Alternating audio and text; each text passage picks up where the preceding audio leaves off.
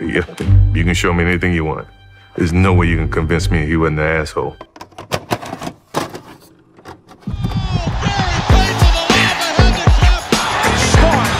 Hey guys, this is Dominique Wilkins. Hey, this is Sean Kemp. This is Gary Payton. Hey, this is Pau Gasol. NBA fans, what's up? This is Vince Carter here. Hey, what's up? This is Matt Barnes. If you're an old school NBA fan like I am, make sure you check out the Basketball Time Machine with my man Sean David. Hello and good day to y'all. Welcome back to the Basketball Time Machine. My name is Sean David. Thanks for tuning in. I hope you're ready for old school NBA basketball. Today's episode is going to be a very short and brief one, but I had to do it. I basically just sat on the couch, watched my favorite NBA show, NBA Open Court, and I saw a clip which I'm going to talk about later anyway. But before we dive into today's episode, let me ask you guys for a small favor. Please subscribe to the channel and like the video if you enjoy the content. And I would say, without any more blah blah, oh, I haven't said that in a while. Let's get right into it.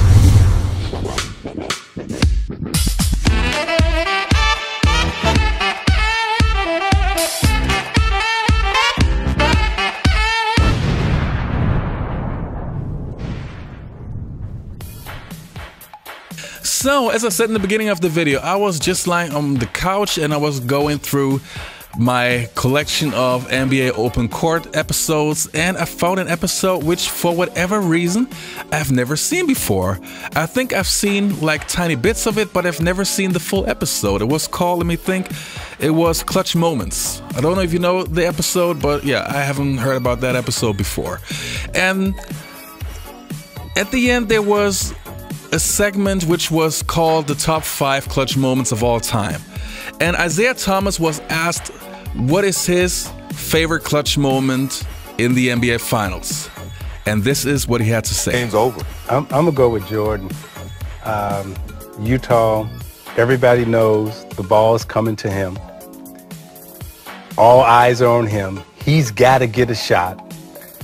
Somehow he maneuvers, gets his man off balance. Was that a foul? Refs don't call fouls in it. But, right. It was call fouls in those moments. It was the Reggie Miller push-off. Yeah, okay, he just had the ball. But even though he got open, and that's what I mean by clutch and pressure, because everybody knows it's coming to him. You got to make it. You got to get open. He finds a way to get open, right? And now he's standing at the foul line after, you know, a historic career. You standing at the foul line and you knock that shot down, and he captures the moment after he makes the shot. I think he understood the moment.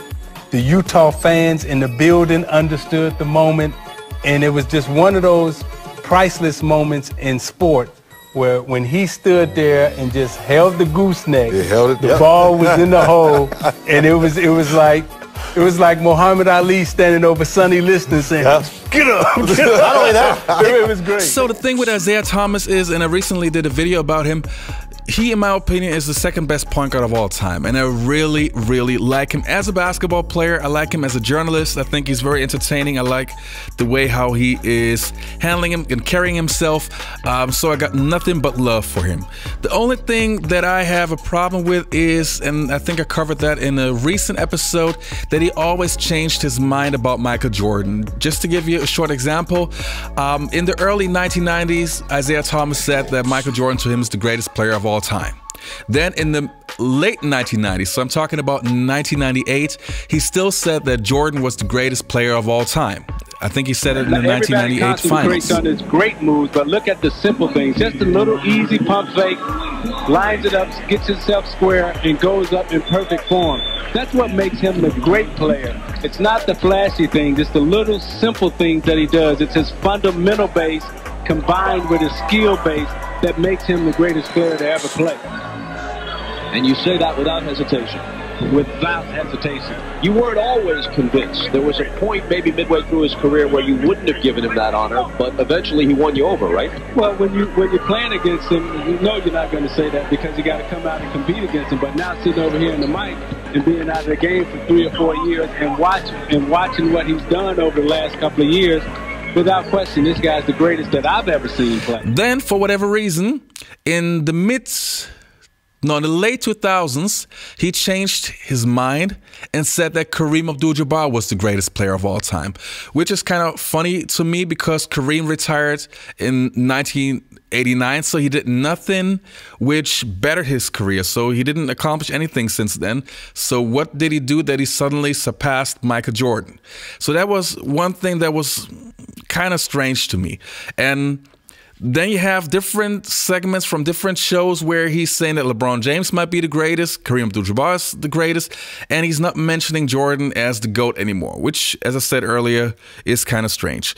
But that doesn't take away of Isiah Thomas being a sensational basketball player and also being a great analyst and TV person. So, but the clip that we just took a look at, to me, I was very surprised because that clip has to be like from 2014 to 2015. So before the Last Dance documentary where the beef with Jordan and Isiah Thomas started to escalate. And I was surprised to see that Isiah Thomas openly said that this was his favorite playoff clutch moment in the finals.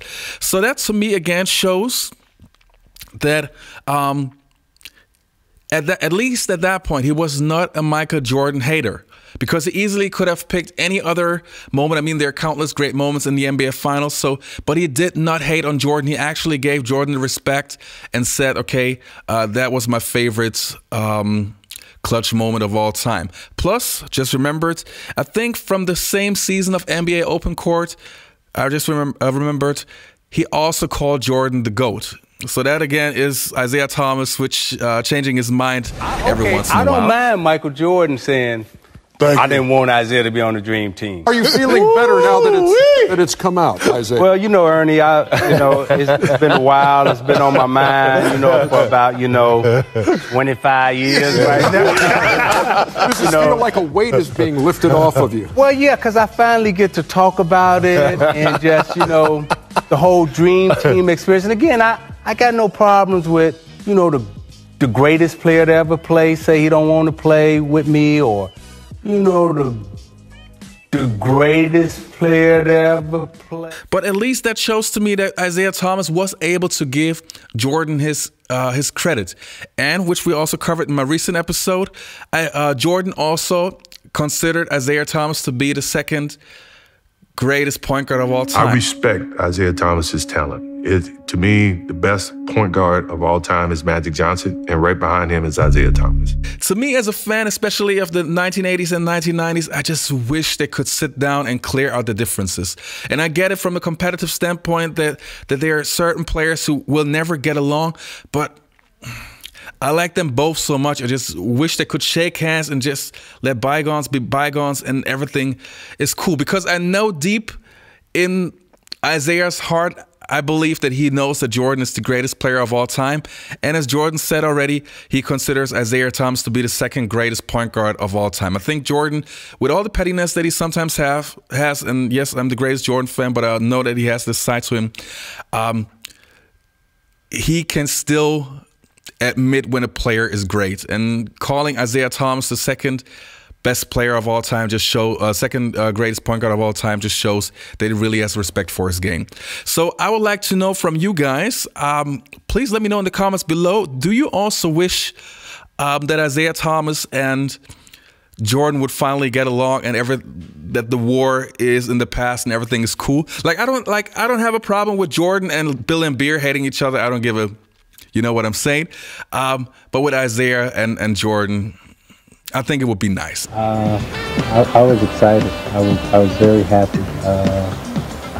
It was an electricity appeal to it. I was in a hotel room in Memphis, and I couldn't leave from in front of the television. I had a 1 o'clock flight. The game was coming on at noon, and I couldn't leave from in front of the television. I ended up missing my flight because I just couldn't leave the television. I wanted to sit down there and get my full of Jordan. In terms of his quickness, his strength, his jumping ability, his touch, and also his knowledge and understanding for the game. He by far, is the best I've ever seen. And Irvin's my boy, but, Air. Yeah. It's something else. Yeah. He real sweet. Yeah. I mean, the dude, you see what he be doing? Yeah.